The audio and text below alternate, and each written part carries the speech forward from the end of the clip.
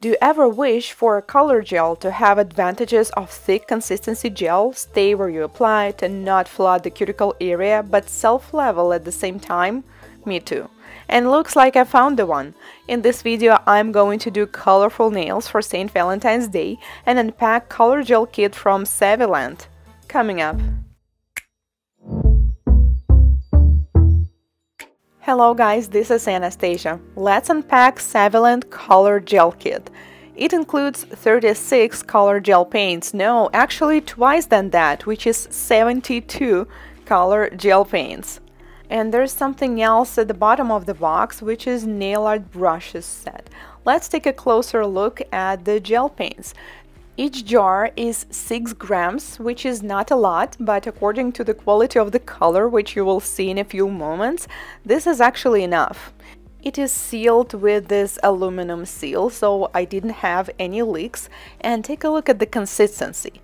It actually feels like a medium-thin consistency. I would even say more like thin.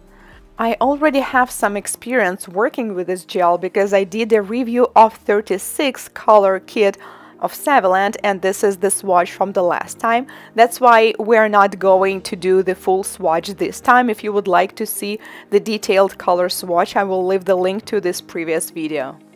But I still would like to try a couple colors to see the consistency and the coverage of the gel. I always use clear tips because this is the better way to see the coverage of the gel. Honestly, I'm not the biggest fan of color gel paints in the jar because you need to use an additional brush. It's not as fast and convenient when you're using the color from the bottle. But take a look at this consistency and coverage. This is only one coat on top of the clear tip, like wow. Let's check out another color just to make sure that they have a similar qualities.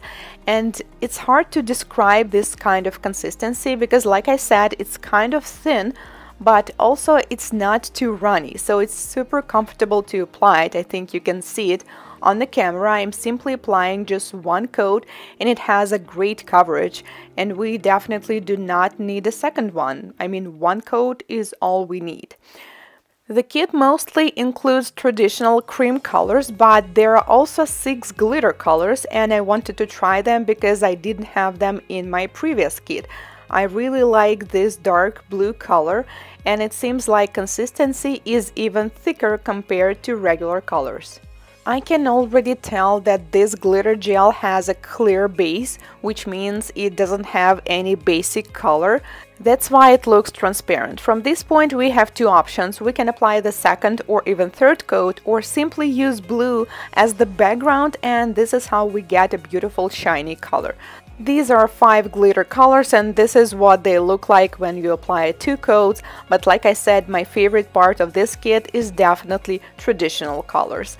And I decided that it is time to do a new color on myself, even though it's too early for a fill because I had my nails about 10 days ago.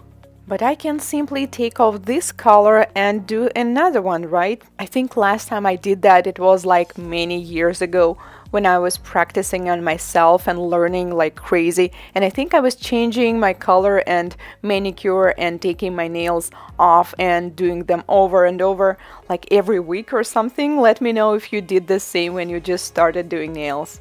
Back then I used mostly regular nail polishes, and I remember that I had troubles applying colors like black, white, classic red, and I realized that I need more practice. So I asked my mom and a couple of my friends if they are willing to come over to my place every day, and I'm going to change the color and they can pick any color that they like, and they enjoyed it a lot. They were like, wow, now I have a new color every day.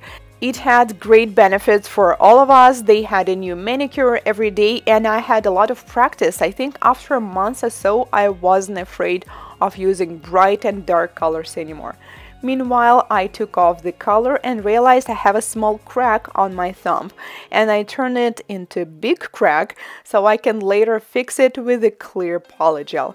And polygel is one of the easiest and fastest way to fix things like that. Well, acrylic also works. I need to feel not only the missing area but also the area around it, so it is going to stay. And do not press too much because you definitely do not want this polygel to squeeze inside of the nail, I mean like the other side. And yes, we can later file it off, but it is better to do everything with a brush. Then we cure and it is time for the design. As much as I enjoy bright and pastel colors, applying white color as the background was always such a stress for me. But not with this gel. Just take a look at this. The consistency is so thick that it allows me to get really close to the cuticle area without flooding or touching it, and then I simply apply the color on the rest of the nail. Wow, this is one of the most satisfying color applications I did recently. And the best part is that you can see these little brush strokes as I applied, but if you wait for a few seconds, they're going to self-level. So I think this is one of the most comfortable colors I've ever applied. So take a look at this again. I'm pushing the product close to the cuticle. I'm not doing this cuticle line with a brush. I simply push the product and then I gently apply it to the rest of the nail. If I would do white manicure, we would need a second coat, but since this is the background, one will be enough. Colors I picked for the design. Honestly, I'm a little tired of the glitter, dark and fall colors already, so I'm in a mood of more like spring and even summer colors. So I do strokes for different colors. I'm not curing any color. This is very important. And you can choose any colors that match, any colors that you like. Then I use the ombre brush and with a very, very light touch and light strokes, I blend them, but not completely because my goal is not to do an ombre. I just want to slightly blend them together so we will get some kind of a tie-dye.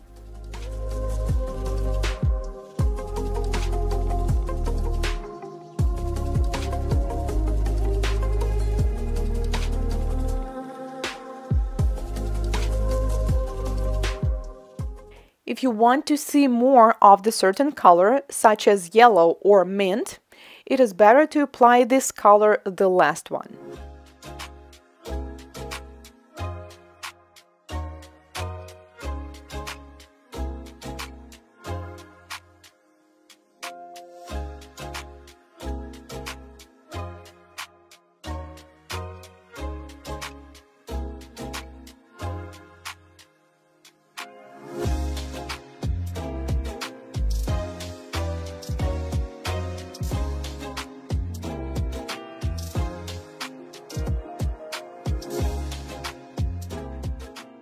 If you would like to use brighter and darker shades, I would say go for it. It is going to work out as well, but if you use a darker colors, you will need a bit more time to blend them and do not use them a lot. With light colors such as yellow, pink and mint, you do not need to worry, but with darker colors you will simply need more blending. And the best part is if you feel like you need more of the color that you did not add, you can always add it on top. Once again, we do not cure until we're fully happy with the pattern that we see. So I apply all these strokes and they're not cured. That's why it is so easy to blend them all together. Since I've been using Saviland products for a while, including color gels, I tried them for different nail art and they're super cool for one color application. I have to say that this product is great and the price is very affordable. There's one thing you need to keep in mind. These are gel paints, so technically this is some kind of a color hard gel, so you cannot apply it directly on the natural nail. You need to have whether hard gel or acrylic or polygel overlay underneath or on top of extensions. They also work great on top of soft gel extensions. I think I did this camo design last time I tried this kit. So any kind of extensions or overlays. Okay, this is not a gel polish. This is color gel. Would I recommend it for beginners? 100%. As you've seen it, the color application is super easy and comfortable, so I think it is great for one color as well as for the nail art. This kind of medium thin consistency works great for most types of nail art such as ombre, multicolor, blending, abstract, and all kind of detailed nail art. Actually, I'm going to try this one once we cure the nails. So then I cure it for 1 minute. This design could be finished at this point, right? But it will be a bit boring, so let's add more. I'm going to seal it with a top coat and no wipe top coat and freeze cure it for 15 seconds, and then I decided to use a green chrome powder. I wanted to try this chrome pearl look on top of the multicolor pastel nails for quite a while, and now I think this is going to be the perfect time. Since we have several colors underneath, I think basically any shade of the chrome powder is going to work great, but it is better if you have at least one color that is matching. So the chrome powder that I'm using is mostly green, and I also have a green color underneath. Waiting for the time to pass me by. Ranging in my sentimental mind. Still holding my feelings in. I'm still wondering if you care. Always taking so for granted. Alright, I really like them this way, but St. Valentine's Day is coming and I also wanted to try the black gel paint to see if it's going to work for detailed nail art. Let's do the word love on my index finger. So first I do a very thin lines as the sketch, and then I'm going to outline them. Oh my god, by the way, I have a terrible handwriting. Recently I needed to write something down and I realized that I almost do not know how to do that because I write everything down on my phone. I use notes all the time, you know, voice memos, and I just realized that we stopped doing something that is handwritten anymore. So I definitely need to do more practice on that. I will do a heart on my middle finger, and since I have some pink shades on my design, I'm going to outline it and add some details using magenta color as well. So I have to say that this gel paint is suitable for detailed nail art as well. You may not be able to do a super tiny, super small lines. For that you will need a thicker consistency gel paint, but for object like this it definitely works. But once you do the first line and you're happy with it, it is better to freeze cure it right away. Nail Art Brushes kit also includes a tiny dotting tool, which is going to work great for super small hearts. And this is an easy trick on how to do this. First you do a tiny dot, and then you do another one right next to it, and then the third one, and then you simply connect them with the same dotting tool, and this is how we get a tiny heart. Cure it for 1 minute, and then I'm going to seal it with a no wipe top coat. You may use non-acid primer on the free edge to do a better adhesion so the chrome powder is not going to peel. And this is the final look. Let me know, guys, what do you think? I will leave the links to this kit in my description box as usual.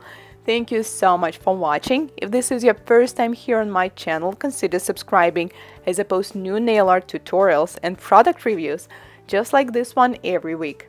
See you in my next one. Goodbye.